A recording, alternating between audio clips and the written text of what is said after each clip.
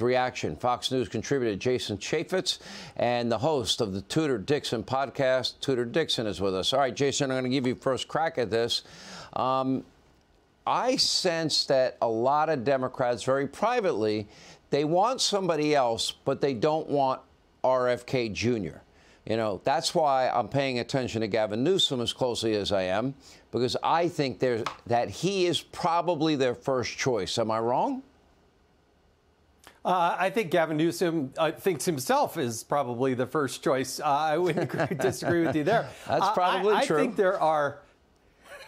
I think there are millions of what I call Kennedy Democrats. I think of them like Reagan Democrats. These are people that actually believe in the First Amendment. They believe in the Fourth Amendment. They believe in fiscal responsibility, and they believe in the Constitution. They also believe in a strong national defense. That's why when Robert Kennedy Jr. starts talking, a lot of conservatives and liberal-leaning Republicans say, yeah, he's got a good point. He kind of sounds like us. And he found a home talking to people like Thomas Massie. And only in Washington, D.C. can you have a hearing about censorship and the Democrats try to censor him. But there is no room for that traditional liberal Democrat in today's progressive Democratic Party. It's just like Bernie Sanders predicted. Joe Biden is the most progressive president we've ever had. And there are literally about 30% of that Democratic base. They don't want anything to do with Joe Biden and the progressives. They need to find a home. That's an opportunity for Republicans. You know, Tudor, when I do this town hall with him, unlike these other networks that think the host's role is to debate the candidate, I'm not running for president. I know he has controversial views, but I want to listen to what they are. I want to hear him out. I believe the audience is smart enough and sophisticated enough that they can determine on their own whether they agree with him, disagree with him, believe him, don't believe him. I mean, I have a hard time understanding why people are even unwilling to hear another point of view. I'm not unwilling to hear other points of view.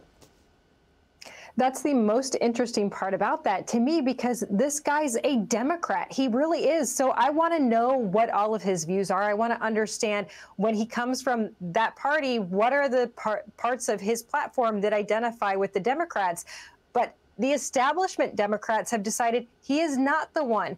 Now we're seeing something new. We've seen this on our side. We've seen them attack our candidates. We've seen them try to destroy our presidential candidates and even our presidents as they're in office. But now they're going after one of their own. So I'm very curious how this is going to play with the entire base of the Democrat Party, because we've been hearing over and over and over again people saying, well, this is not Kennedy's Democrat Party anymore. This is a Kennedy, and they're trying to silence him. So what does this do to their base? Is there a certain faction of them that say, okay, well, wait a minute, I was okay with this when it was Republicans, but you can't silence our candidates too? All right. Who will be, exit question, Jason, I'll start with you. Who will be the Democratic Party's nominee in November 2024? It won't be Joe Biden. It won't be Kamala Harris. I think they'll both be, at least Joe Biden will not be a candidate by the end of this calendar year. My guess is it's Gavin Newsom, and my wild card out there, potentially as a vice president, is Susan Rice. It's Obama loves her, and that's my wild card. Nobody's talking about her except me, all right, but I think she might be in the mix. Tudor, what's your take? Well, I agree that Gavin Newsom wants to be that, but I will tell you that someone else wants it really bad, and that is Gretchen Whitmer. She is out there every single day saying how wonderful she is, getting more and more attention, more puff pieces in every news magazine you can possibly imagine. So I think that she thinks she's going to get it. It'll be interesting to see if that Democrat Party splits and there is a chance for RFK Jr., but it's going to be tough. All right. Very interesting guesses on both your sides. So great job.